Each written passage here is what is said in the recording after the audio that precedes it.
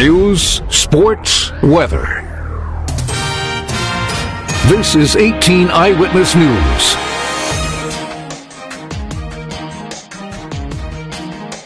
Hello, everybody. Thanks for joining us. I'm Fred Dawkins. Here's the top stories that we're working on this hour for you. Mineral Area College is getting high marks for campus safety. According to StateUniversity.com, Mineral Area College was ranked second among all Missouri colleges and universities. Director of Public Safety Mark Portraz says MAC has invested in the technologies needed to support public safety. We not only have the right technology, but we also have a culture that we have created here that involves all of the campus community members, faculty, staff, employees, students, visitors in the public safety function. Everyone has a role they can play for themselves in public safety. I mean, it's not just one individual's responsibility, it's a responsibility we share and we work on together. Portraz says MAC also benefits as the region's center for law enforcement training.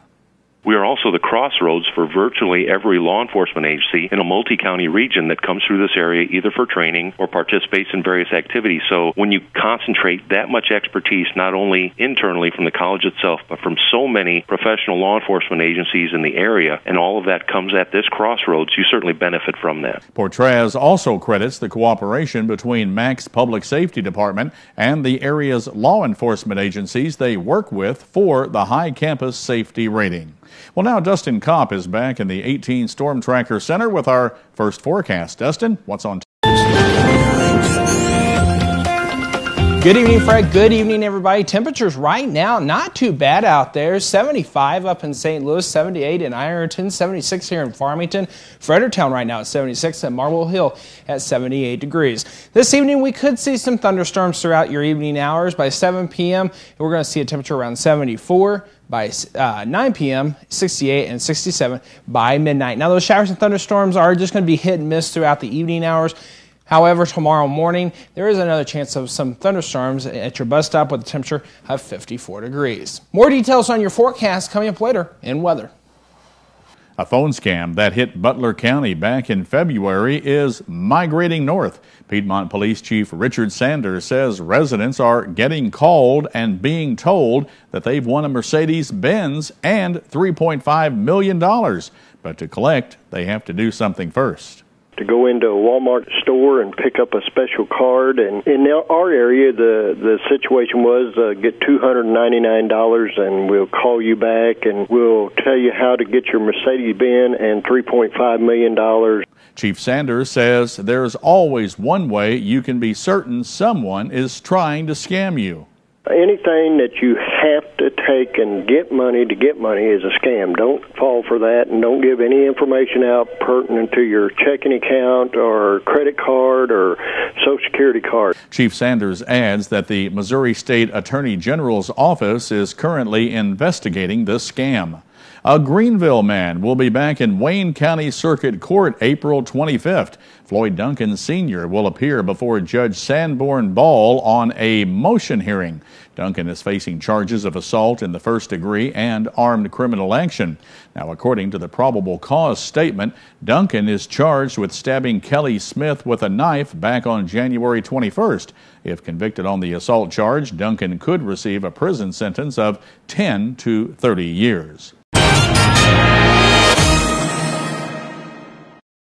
Authorities have identified the body found in the Big River Sunday. St. Francis County Sheriff Dan Bullock says the man is 42-year-old James Mills of Bonne Terre. Coroner Jim Copeland says the cause of death will be determined when results from the toxicology test come back. He estimated the body had been in the water for a couple of weeks.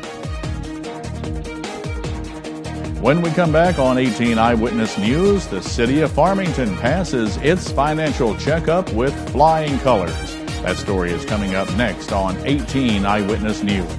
The city of Farmington is in very good financial shape. At Monday night's city council meeting, members received the results of an independent audit which showed only a couple of minor bookkeeping changes and a clean opinion.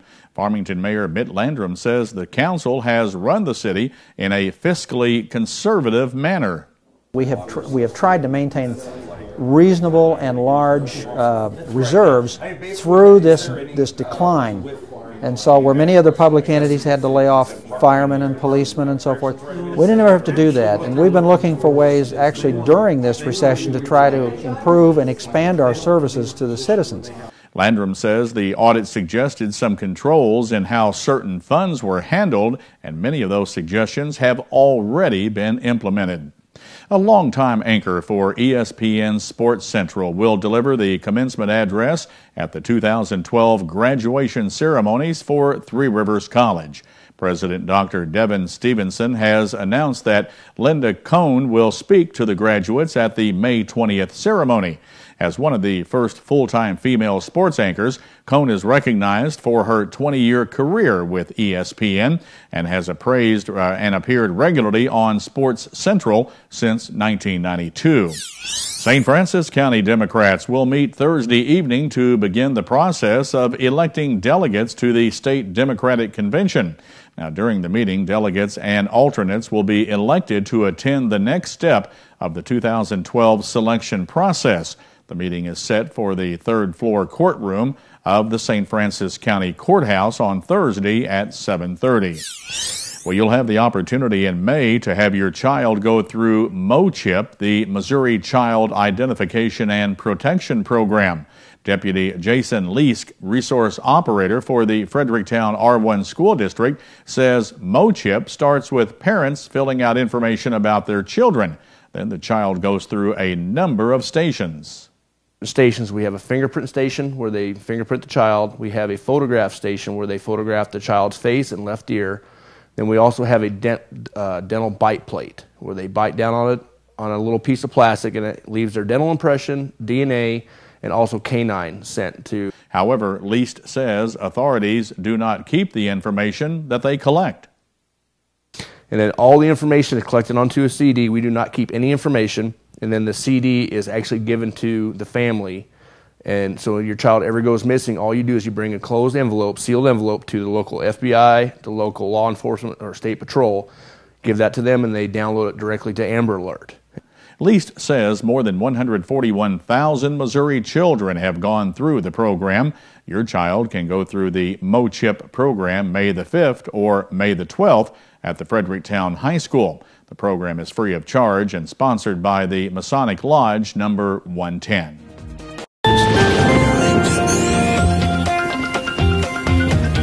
And welcome back. As we head into this evening, through the next couple days, there is a chance of isolated thunderstorms. Temperatures will be a little bit cooler than they have been. However, they will still be above normal.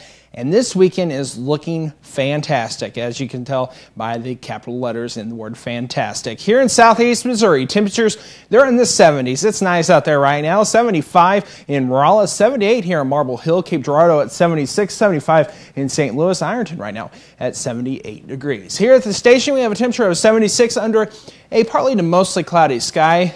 There are some thunderstorms out there in some areas, but right now it feels like 76 with current dew point at 53. Humidity right now at 43% and north-northeast wind at 3 miles per hour. What's in store for your day on Thursday? Well, we get another shot of some thunderstorms throughout the day. Like I said, it's going to be hit and miss. We will continue to have that chance of thunderstorms for the next couple of days. But like I said, if you go outside and you see the sunshine, well, Dustin lied to you. No, there is just a chance of some thunderstorms. So for tonight, lows look like this.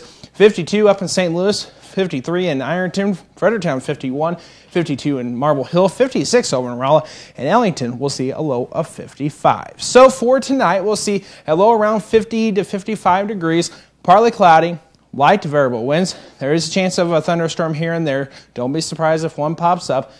Tomorrow, however, we're a little cooler than we were today with a high of 75 degrees. Isolated thunderstorms are possible. East wind 5 to 10. The next several days are looking like this. Another chance of some thunderstorms on Friday with a high of 79, 78, and partly sunny on Saturday. Saturday is going to be a nice day. On Sunday, 83 with sunshine, plenty of it. Monday, a little bit cooler, back in the 70s, 77 for your overall high with partly sunny sky. And then on Tuesday and Wednesday, temperatures in the low to mid-60s, much cooler than we've seen in the last several days. Tuesday will be closer to our normal temperature, which is about 62 degrees right now. Both days, plenty of sunshine. Another check of our weekend forecast here in southeast Missouri. On Saturday, we'll see partly sunny skies with a 78-degree temperature for your overall high. on Sunday, the pick day over the weekend. Plenty of sunshine with a high of 83. Let's check out your Storm Tracker weather forecast. Fred, back. This is 18 Eyewitness News Sports.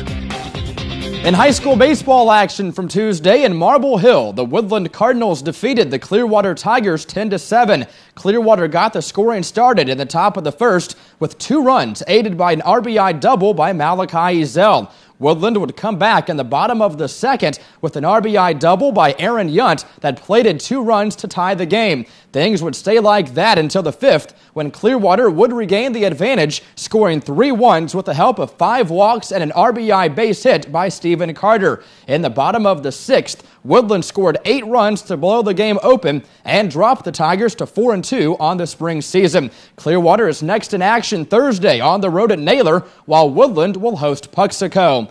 And other scores from Tuesday, Valley Catholic defeated Bismarck 12-1. Farmington survived Potosi 6-5. North County was 1 run better than St. Genevieve 2-1. Kingston had no trouble with Valley Caledonia 18-0. Central won easily over Fredericktown 15-1. It was West County 8, Arcadia Valley 3. Cape Notre Dame over Perryville 4-2. And DeSoto defeated St. Clair 13-3. Brian Elliott's 3rd consecutive shutout gave the Blues a 3-0 victory over Nashville on Tuesday and their 15th shutout of the season, tying the NHL post-expansion record with 5 games still remain in the regular season. Almost forgotten after the sellout crowd calmed down was that the Blues increased their NHL best point total to 105, staying 2 points ahead of the New York Rangers, who won on Tuesday. The 1-game stop at Scott Trade Center was successful as the Blues won a franchise record 30th home game this season. But it was brief as the club will go back on the road to meet the Chicago Blackhawks on Thursday.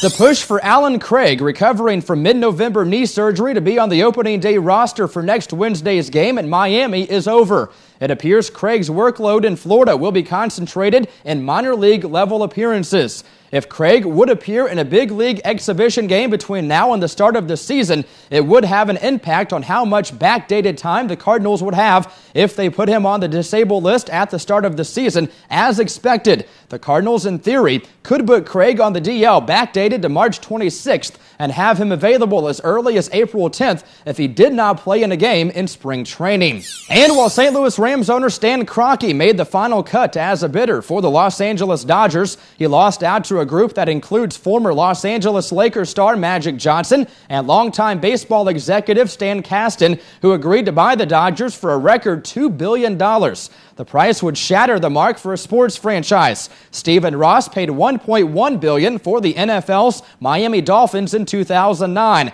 Chief Executive Officer of the financial services firm Guggenheim Partners, Mark Walter, would become the controlling owner. The deal is subject to approval in federal bankruptcy court. And that's a look at sports. We'll be back with today's Your Live segment right after this on 18 Eyewitness News.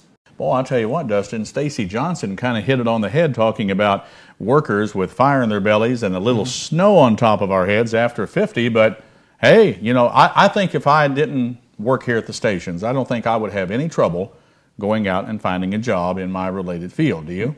No, I don't think so, and I don't think I would too much either. Now, if he was talking about gray hair, I don't think 50 has anything to do with it. I'm in my 20s and I've got gray hair, so it doesn't matter what age you are.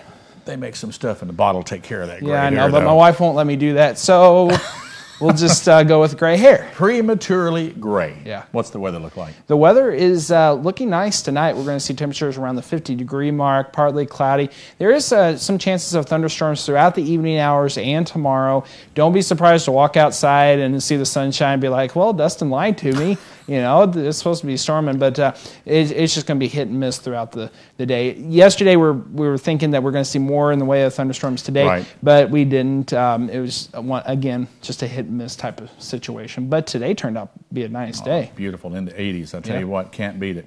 That does it for our newscast tonight. Thank you for joining us, folks. We'll be back later on this evening with more, and then tomorrow morning at 6 a.m. for the early morning edition of 18 Eyewitness News. Have a wonderful evening. God bless you. Good night. Have a good night, everybody. Newswatch is next.